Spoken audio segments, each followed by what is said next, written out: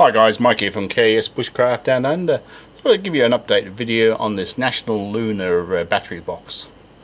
So I've done a couple of modifications to it. I've added an angle fridge socket.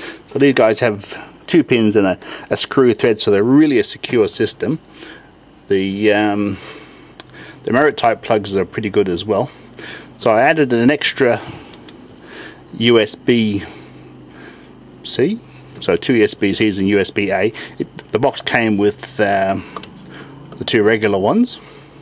So it's got one Merit plug, and I think I might add two more Merit plugs to the system. So that gives me heaps of options for charging up my mobile devices. So I've added a DC to DC charger to the back of the box. So I could have fed it in through the front, but all this front panel here is connected by this. So if this throws out, it's all out.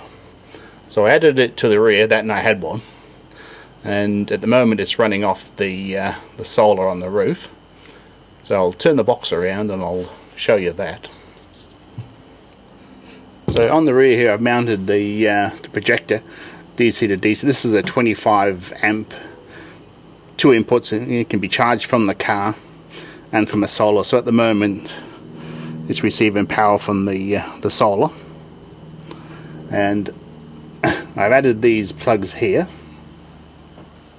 which are called, so these are trailer vision, so they just covers for the regular 50 amp Anderson plugs.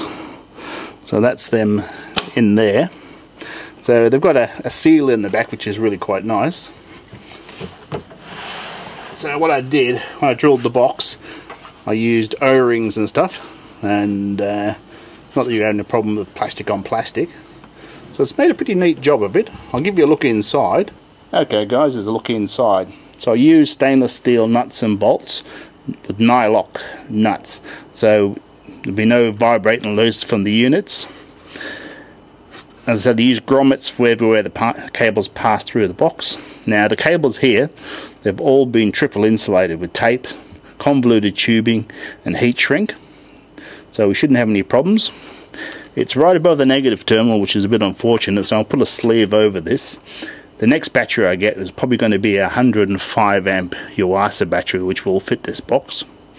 So the wiring is pretty straightforward. The original two cables is all it had. I've added the rest of it, so everything's fused.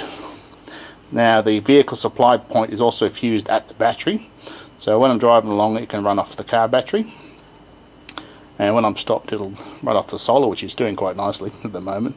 So at the moment, with a bright sunny sky and cool temperatures for me, I'm getting away with a 60 watt panel up on the roof. So I've got a 115 watt amorphous blanket, which would be more than enough to keep up with the fridge if I go remote. So as a nice lift out unit, I'm really happy with this. So I'm not lugging the battery around when I don't need it, which is 99% of the time.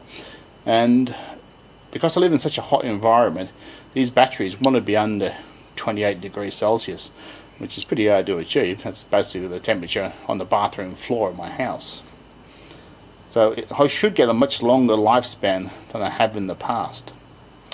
Anyway guys, if this sort of content helps you out and helps you make good things, don't forget to like and subscribe. I'll catch you next time.